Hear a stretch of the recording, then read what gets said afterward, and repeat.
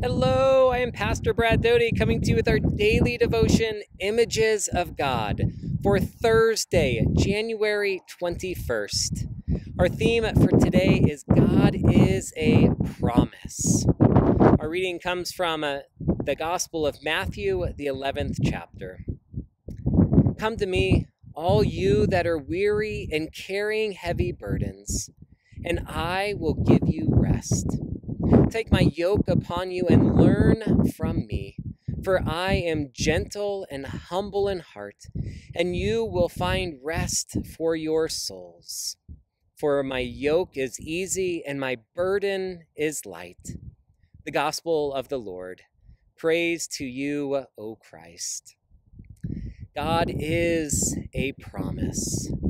As many have shared with me that these devotions are valuable to them and they speak to them.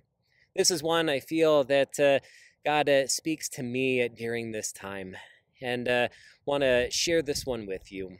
So God has promised. God makes promises and covenants with God's people. God makes covenants with us and promises with us. God makes a covenant with Noah at the beginning and with his people, or all people, to never again destroy the earth with a flood. God makes a covenant with Abraham that he will make him into a great nation and bless him and his descendants. God makes a covenant with Moses and the Israelites that he will make the Israelites his treasured possession among all people, and a kingdom of priests and a holy nation if they follow his commandments. God makes a covenant with David that he will establish his dynasty forever. And God makes a covenant with us called the New Covenant, which Jesus promises us life in his name through his crucifixion.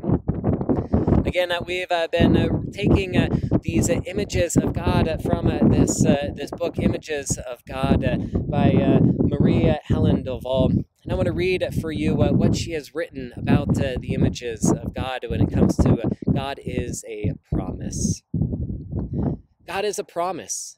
And because of this, we can be sure that life is stronger than death, and that love is stronger than hate.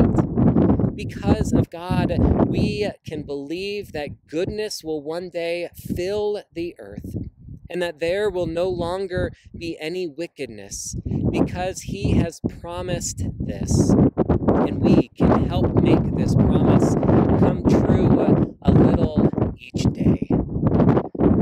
And finally, a reading from Romans, the 10th chapter. If you confess on your lips that Jesus is Lord and believe in your heart that God raised him from the dead, you will be saved. God makes promises to us as his people, and God loves us and cares for us.